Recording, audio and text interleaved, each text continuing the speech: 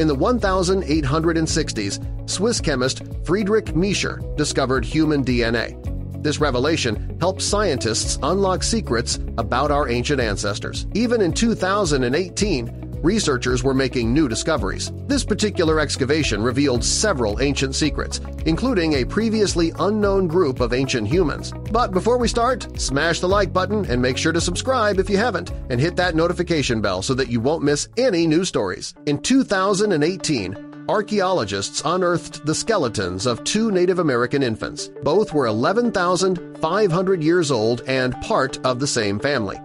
In the early 2000s, anthropology professor Ben Potter began working in Upward Sun River, Alaska. This forested area is 50 miles from Fairbanks and can only be reached by helicopter. Despite the difficult terrain, Potter had good reason for excavating there. That part of Alaska was originally connected to Europe and Africa. When Pangaea began breaking up, some strips of land still connected the continents. The earliest known humans were born in Africa, but they migrated across the world. Beringia was the bridge that connected Siberia and Alaska. Many archaeologists believe that the first North American humans came from that bridge over 34,000 years ago. However, this was just a theory. Although many historians believe that early humans crossed Beringia, they do not know who did so. One theory, called the Beringian standstill hypothesis, attempts to answer this. The hypothesis says that the ancient Beringians lived on Beringia in isolation due to the ice and harsh climate. If this is true, the Beringians might be the sole ancestors of all Native Americans. According to archaeologist Jennifer Raff, the name Upward Sun River is a translation from the Athabascan Zasa Na, the language of the Native Americans who still live in Alaska. It is also part of their territory. Potter collaborated with the natives for his excavations. In 2010, Potter and other researchers from the University of Alaska searched Upward Sun River. They discovered the cremated remains of a 3-year-old child. At 11,500 years old, this discovery was exceptionally rare. Unfortunately, the skeleton was not preserved enough to extract DNA from. Scientists could not even figure out the gender. Despite their limited success, Potter and his team did not give up. They continued to excavate in that area for 8 more years. Then, Potter and his colleagues, Jose Victor Moreno Meyer and Lasse Vinner, found their big break. They unearthed a burial site in an area of Alaska that was around 15,000 years old. There, Potter and his team discovered 2 infant skeletons. One seemed to be a stillborn. The other was between 6 and 12 weeks old. Like the 3-year-old, the 2 seemed to have been cremated as their remains rested on a fire pit. The 2 infants were buried beneath multiple items and covered in red ochre. This ochre, which was likely part of the funeral process, further preserved the skeletons. The babies were also buried beneath a mixture of sand and soil.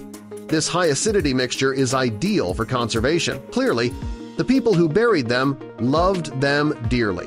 DNA testing revealed that both infants were girls and that they were both related, possibly first cousins. The local native community named the girls Zakaiti Anantid Guy, Sunrise Girl Child, and Yokanantid Guy, Dawn Twilight Girl Child. This gravesite was clearly important to the mourners. Archaeologists discovered many other items in the grave, such as antler and spear points. Both girls were buried together in a joint funeral. However, Sunrise Girl, the 6-week-old infant, seemed to be better preserved and served as the basis for most of the DNA results.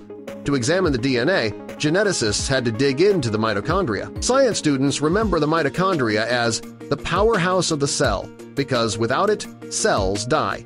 Usually, researchers test the petrous bone, which is at the base of the skull. Because the 3-year-old's bones were too damaged, researchers could not test the DNA.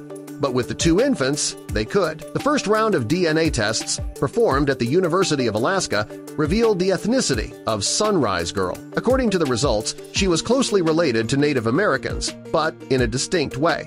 Scientists believe that her DNA is far older than any previously tested remains. In other words, she is a previously unknown genetic population of Native Americans. This previously unknown DNA, which scientists dubbed U.S. Roan, dates back at least 20,000 years and possibly as far back as 34,000. Eski Willerslev, the study's co-author and professor at the University of Copenhagen, says that they are the oldest known Native Americans to date. Sunrise Girl's DNA lends credence to the Beringian standstill hypothesis. Scientists believe that she might be an ancient Beringian that experts had only theorized about beforehand.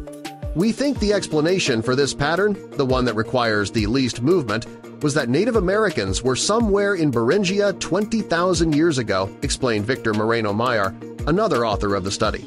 The first DNA analysis was done on the 6-week-old's skull. Geneticists expected the second infant to have similar DNA, but surprisingly, she didn't. Dawn Twilight Girl, the stillborn, was examined at the University of Copenhagen, Denmark. She had an entirely different maternal lineage compared to her first cousin, and the lineages were not related. Geneticists have separated Native Americans into two branches, Northern and Southern. The Northern group came from East Asia and likely inhabited North America, including Alaska and Canada. At some point, the group split and the Southern Native Americans migrated to South America. They all descended from the ancient Beringians, but the separation created variations in their DNA.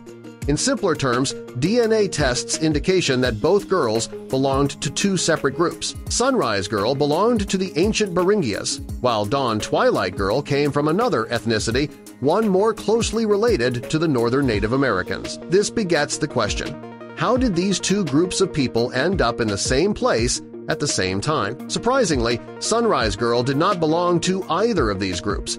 This means that the ancient Beringians split into at least 3 groups, if not more. With demographic modeling, scientists estimated that Native Americans left East Asia 36,000 years ago. By 20,000 years ago, this group split. But if they split, why were these two infants buried together? In the study, archaeologists hypothesized that the two groups stuck together at least once, hence why the girls were related. They proposed 2 possibilities for this. The Beringians might have split before crossing the bridge, only to reunite later, or the Beringians might have separated after crossing. Potter prefers the latter theory.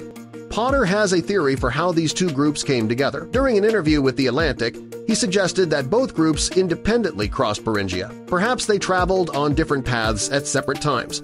Usually, this theory would seem a bit far-fetched, but there is some evidence to back it up. In 2017, archaeologists examined the Bluefish Caves in Canada's Yukon Territory. According to a study on these caves, scientists found evidence of human-cut markings that were 24,000 years old. If this is accurate, as Raff believes it is, then humans had crossed Beringia at least 24,000 years ago. That was over a decade before the two girls were born. Although the discovery of the girls proved many hypotheses, it also raised several questions. What happened to the Beringians? How did they get to Siberia in the first place? Given how rare these findings are, it is unlikely that these questions will be answered soon. And to make things more complicated, not all experts are on board with Potter's theories. The main argument against this finding is just that it's a single finding. Dennis O'Rourke, a geneticist and archaeologist, says that the one sample is not enough evidence to study the entire human population. We could know something about the extent of diversity in this early Beringian population with greater certainty if we had multiple genomes, O'Rourke told the Smithsonian Magazine, but finding more than one sample is easier said than done. It's hard to impress upon you how rare they are, Potter told The Atlantic. According to co-researcher Willerslev, before this finding, scientists only had modern-day Alaskans and Siberians to study this genome. Without more samples, nobody will know where the Beringians came from. Despite the age of Upward River's burial grounds, archaeologist Brian T. Weigel claims that it is too young to understand early humans.